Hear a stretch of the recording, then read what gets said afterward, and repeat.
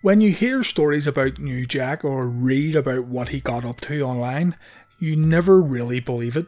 But then you see footage of the incidents in question, or you hear the man himself recalling events, and it becomes more unbelievable that this guy actually got hired for work. Some of the footage out there featuring New Jack is truly disturbing, but New Jack honestly could not care less. With this in mind, there's something fascinating about Jerome Young that's hard to pinpoint. Maybe it's our own desire to learn more about life's rule breakers, maybe it's his lack of empathy, or maybe it's his brazen confidence. I've no idea. But the more we learn about New Jack, the more we learn that no story is ever far-fetched. No matter how unbelievable the tale, no matter what downright evil thing he did in the middle of the ring, and no matter how he conducted himself in what should have been a professional setting, New Jack really was the outlaw of all outlaws. And hey, everyone loves a good, scary story. Now, I know that there are going to be viewers here split into two categories. There will be the more traditional fans of wrestling that really do make up the majority of my viewers. These wrestling fans will dismiss anything New Jack does, calling him an unsafe worker, and the fact that he is still allowed in wrestling rings to this day is a disgrace. We will also have those who are interested in wild wrestling stories, almost urban myths, that are both intriguing and shocking, kind of like the proverbial train wreck. I understand that viewers here will feel one way or the other about New Jack, and personally, I sit on the fence when it comes to Jerome Young. While I certainly would think twice before hiring him if I owned a wrestling company, I also find his stories and actions so unbelievable that I can't help learning more about him. Let me know your feelings in the comments section as we look into the New Jack versus Vic Grimes feud.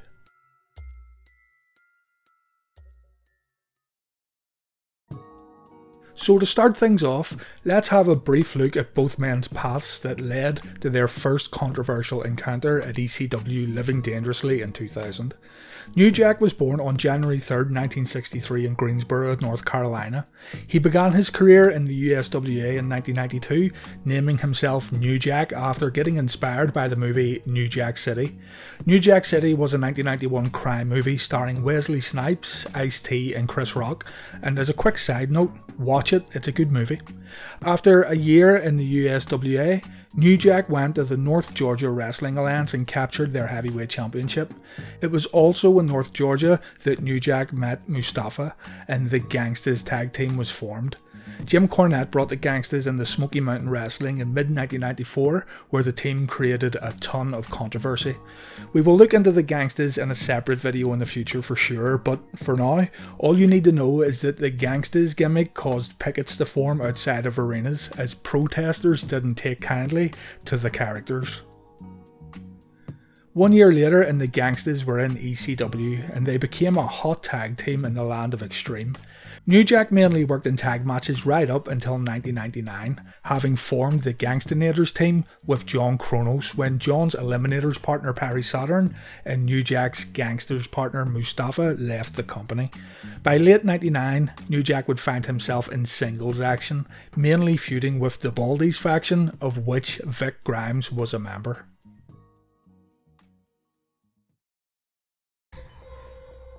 By the time the pair squared off, Vic Grimes was not as experienced as New Jack. He started working in 1996, performing for the California-based APW, a promotion that still runs to this very day.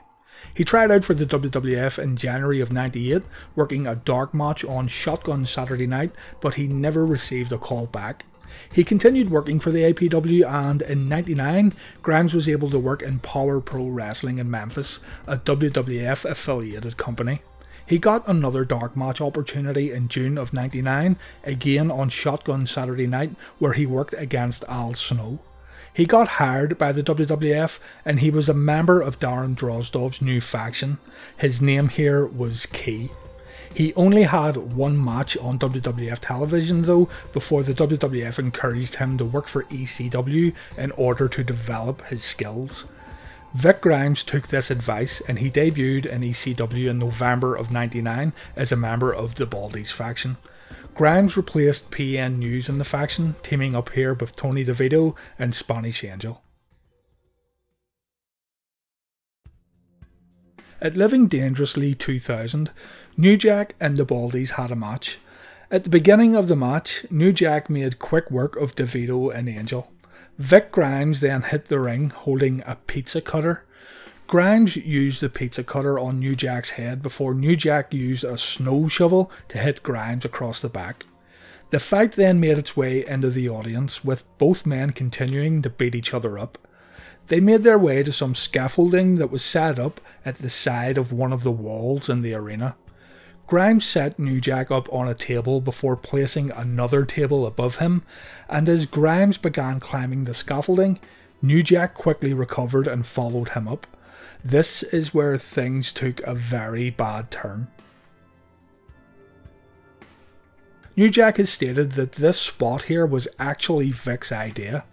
Both men were to bump through the tables, but apparently Vic got scared and refused to jump. I believe New Jack's account of events here, as you can clearly see Grimes talking quite furiously while he is up there, and he does look quite concerned. When he got up there and it was time to take the bump, he decided that New Jack alone should instead go through the tables, as Vic himself just couldn't go through with it. What ended up happening though is insane. The incident would become known as the Danbury Fall. Vic and New Jack get in position and it looks like New Jack is going to take the bump, but New Jack pulls Vic with him in what could be a classic case of, if I go down, you're coming with me. Both men fall from the scaffold. New Jack's feet instantly go through the table and Vic flips in midair with his full body weight smashing down on New Jack's head. In a word, it looked horrific.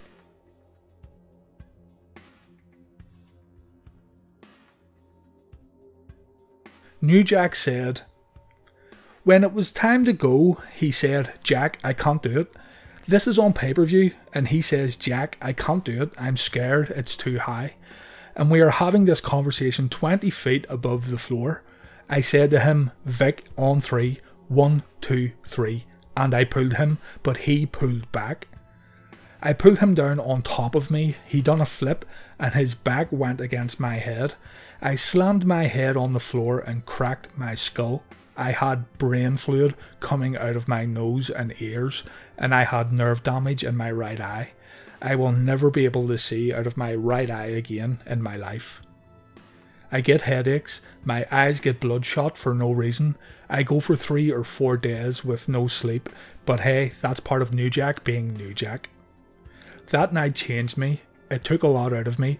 I've never been the same since that night." It's been reported that New Jack wasn't angry with Vic Grimes until he heard that Vic was gloating about putting New Jack out of commission. New Jack suffered legitimate brain damage due to this bump, and New Jack himself has said in numerous interviews that it was his fault that he cracked his head off the floor, saying Vic Grimes didn't hurt New Jack hurt New Jack. But yeah, New Jack also said that Vic was gloating to the locker room that he took out New Jack, and this annoyed him more than actually getting hurt. We don't know for sure if Vic did indeed shoot his mouth off about the bump. We can only go by what's been reported online, and it obviously could be very wrong. But I feel it's important to get New Jack's side of the story here, as this wouldn't be the last time the two would meet in the ring. Vic Grimes said in interviews that the issues between him and Jack did indeed become a real live shoot, and it all stemmed from this bump at Living Dangerously 2000. Grimes never did go into details about his actions in the locker room after the match and the weeks that followed. Again, we will never truly know. What we do know though is that New Jack versus Vic Grimes would once again happen in a complete different company 2 years later, and again it involved an insane bump.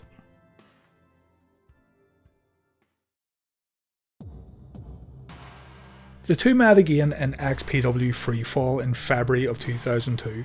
Extreme Pro Wrestling was focused on hardcore wrestling, forming in 1999 and taking in a lot of ECW wrestlers after the company folded down the road. New Jack and Vic Grimes happened to be part of the XPW roster, and of course, XPW being XPW, the logical thing to do here was to book both men in a scaffold match.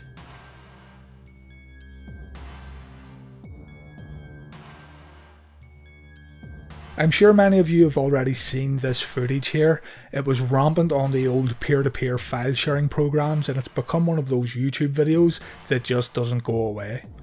The two end up on top of the scaffold, and New Jack uses a taser to shock Grimes. New Jack then throws Grimes off the top of the scaffold, and somehow, some way, Grimes misses 12 tables, stacked right in the centre of the ring, and lands on the ropes. He grazes the tables, and he literally hits the top rope with his back first. The velocity of Vic's body hitting the top rope causes him to bounce back into the ring. It's insane. New Jack said, "I had a stun gun with 350 volts. We were 40 feet up in the air, and I shocked him in the neck about 4 or 5 times. He said to me, 'I can't feel my legs,' and I said, 'Don't worry, I got you.' We stacked 12 tables up in the ring. He went through 1. Now there's a few things here.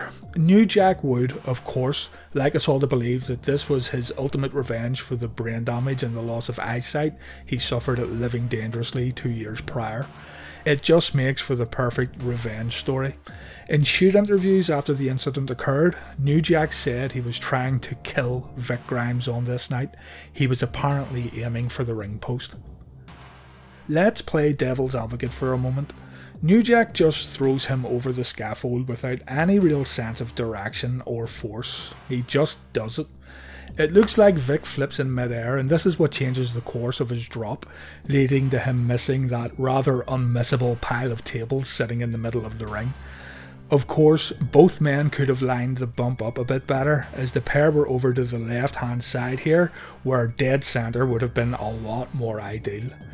In the wrestling world, we all know that the best thing to do in bad circumstances is to turn a negative into a positive, and it would make perfect sense for New Jack to claim that he was indeed trying to kill his opponent here.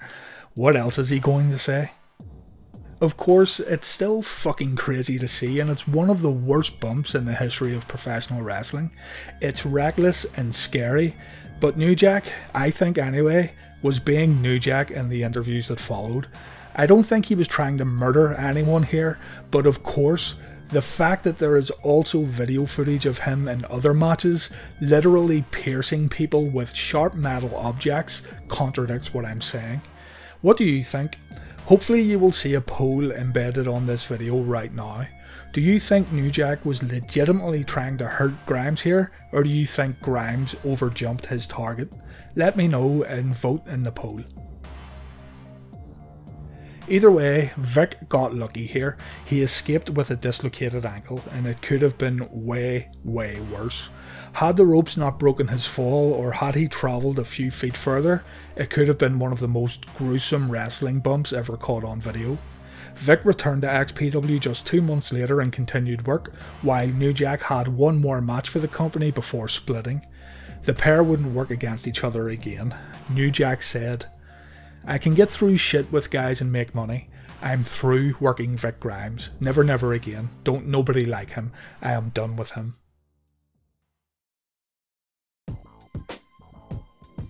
With New Jack, the term "what you see is what you get" can never hold so much truth.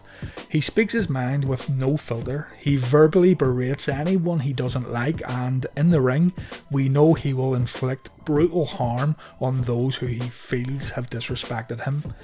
Even if Jack capitalised on the freefall incident and used it to further his character, there's still no doubt that he was one of the most feared hardcore wrestlers in the history of the business. His unpredictability was unsettling, and his lack of care made him seem incredibly dangerous.